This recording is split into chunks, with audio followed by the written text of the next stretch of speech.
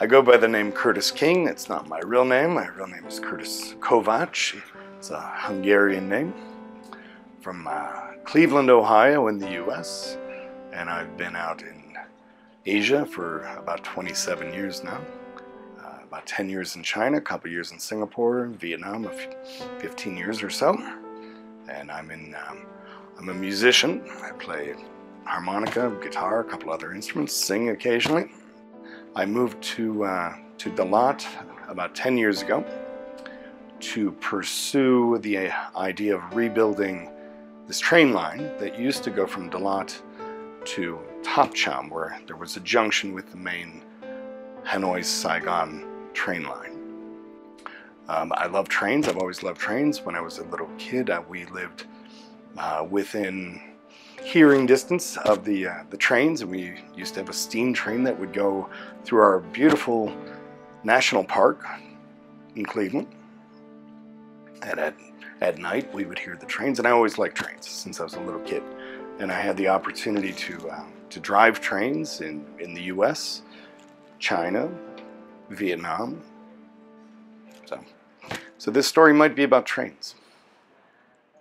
The train line from Topcham up to Dalat was finished, I believe, in 1935 or 1936. And the railroad company of Vietnam constructed, say, 10, 11 of these French-style villas in the 1930s for the employees and the managers to enjoy their summer holiday or any holidays. They were originally constructed in a colonial French style. Some of them were destroyed or demolished. We have been involved in rebuilding or refurbishing 5, 6 of these old villas. What we're doing with this currently, we're operating this as a hotel, a number of villas with a beautiful, we're sitting in a 1910 or so French freight car.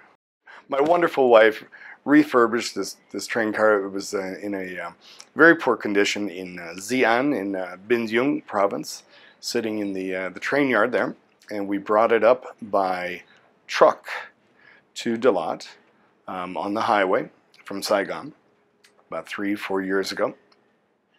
And she rebuilt it, refurbished it into what it is now. It's become a tourist attraction. It's rather strange. We live here at one of the villas, and it's rather strange to wake up every day and live in a tourist attraction. It's a meeting place. Trains are wonderful places to meet people, where when you sit next to somebody on a train, at the end of the journey you become usually friends. So this is a meeting place for people all over the world, Vietnamese people, children in particular. Kids walk into this place and their eyes light up. And I'm a big fan of trains, and I would like the next generation to have trains. And I'd like the kids to see this train running, because I had that opportunity as a kid to drive trains and ride on trains all over the world. And we hope that kids have that opportunity.